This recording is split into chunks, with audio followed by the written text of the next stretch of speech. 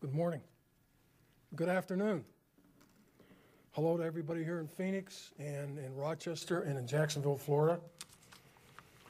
I'm very pleased to be here with you this afternoon. Before I begin, pardon me, I want to thank Dr. Roberts for your kind invitation. Christina Otis, Brenda Kroll, who I've not met, who I understand I believe is in Rochester. Congratulations to the the School of Health Sciences students. Now what? What are you going to do now the rest of your life?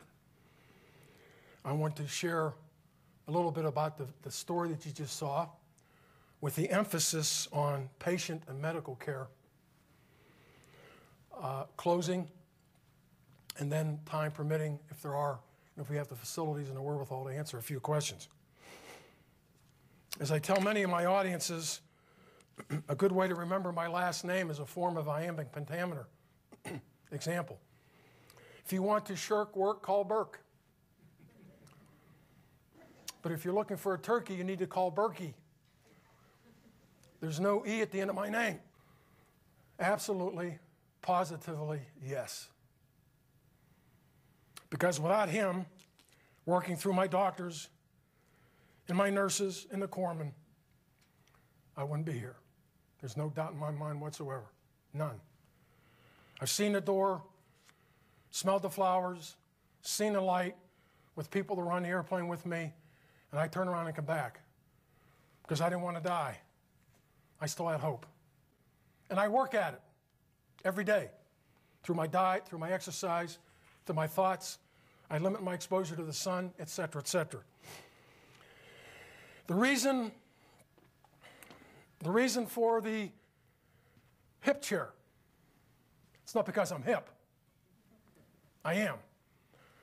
But I had complete left hip replacement surgery 8 June, Mayo Hospital, and asked Kristen if she could get me a hip chair and a mat, and she did. And thank you again, Kristen.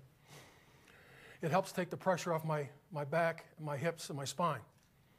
Dr. Christopher Beauchamp was the surgeon, and I just want to give him a shout out as I did to Dr. Sanderson, Dr. Beauchamp, all the pre- and post-op nurses, Dr. Ling.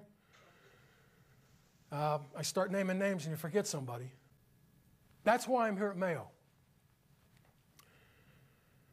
To paraphrase the Mayo vision, the expectations of the patient are the only expectation to be considered.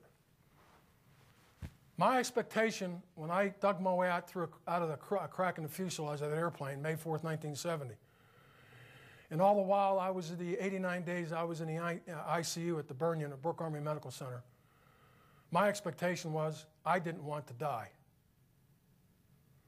I was afraid of death. I was too young. I had a lot.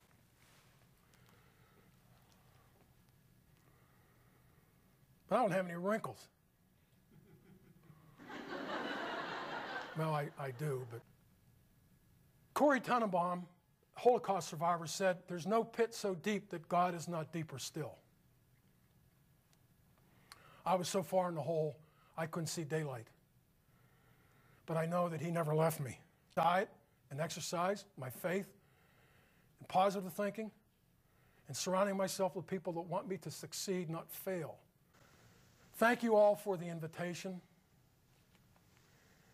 Thank you for all of you for what you're doing, because I am an example of what happens when people are committed to the patient's needs are the only needs to be concerned. Thank you for inviting me. Good morning, and God bless all of you. Thank you.